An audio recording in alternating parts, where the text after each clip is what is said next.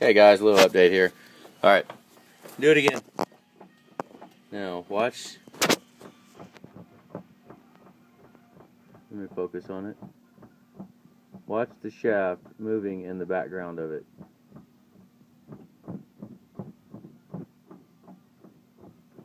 See it moving back and forth? It's not staying. It's hard to see from up there because it's so close. But with my eyes not on video, you can tell the shaft is bouncing around inside of the gearbox. And we're not going to mess with reusing that. We're putting a new pitman arm.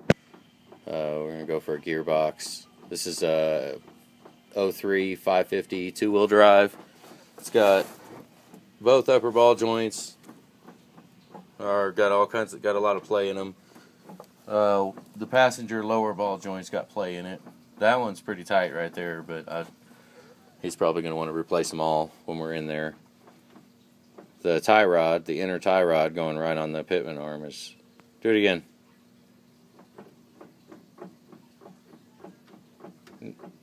Not excessive play, but there is a little bit there. A little bit of play. We got another spot. Let's see if I can get it to focus. I mean, it's so hard to tell on video. You just can't really see it very well. Okay, but it's 550, getting a pretty good overhaul. Just put a number 2 injector in it. High pressure pump.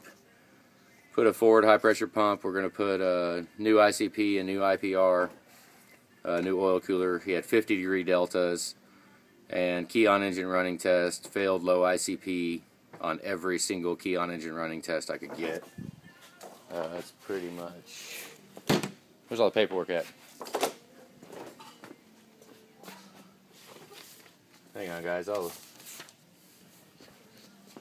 Where's the paperwork at? And all the printouts that I had them sitting right here. Yeah, here we go.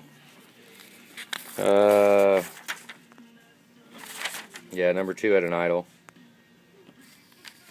Number 2 kept spitting out at an idle. He had, if you look, I could actually print this while I'm driving down the road. The computer remembers the print, and then when I pull in the shop, it connects the printer wirelessly and prints it. But he's running 222 and 183, so oil cooler gone.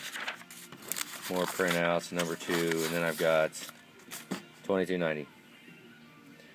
Every single time on key on engine running test, it would fail 2290, and I got that was when I first got it, but it's low ICP, and then the ICP pigtail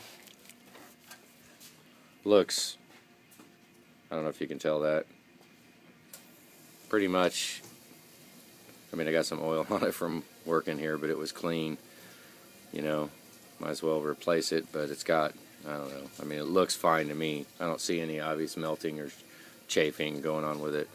I'm going to ohm it from the pin out on the PCM before I change that, but we're just going to let this guy, he's been nickel and dime with this truck, got a lot of parts on it that, I don't know, just, he's been beat up with it quite a bit, so we're going through running the gauntlet with it, and every time he turns the key, it's going to fire from now on. Or I'm going to go to where he's at and make it fire. But, yep, it's a little shop update. All kinds of crap.